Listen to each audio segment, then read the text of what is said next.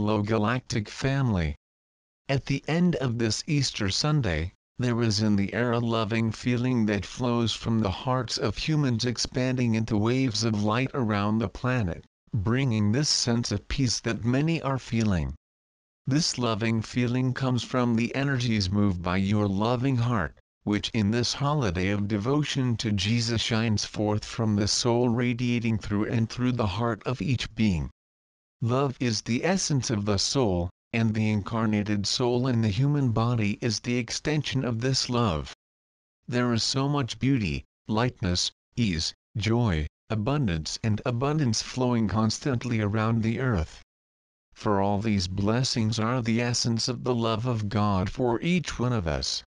And even having all this at your disposal, with every beat of your heart, because the human being closes his eyes to everything and concentrates on the material difficulties and survival of the material life?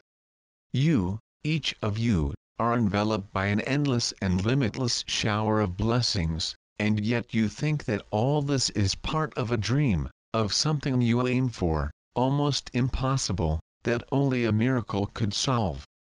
These are the dilemmas of the human being today. He has everything but has no eyes to see.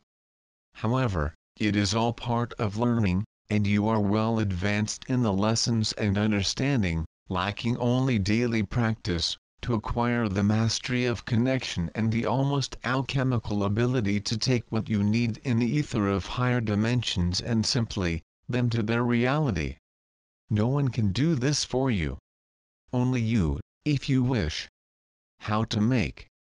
Through your heart, it will lead you to this reality.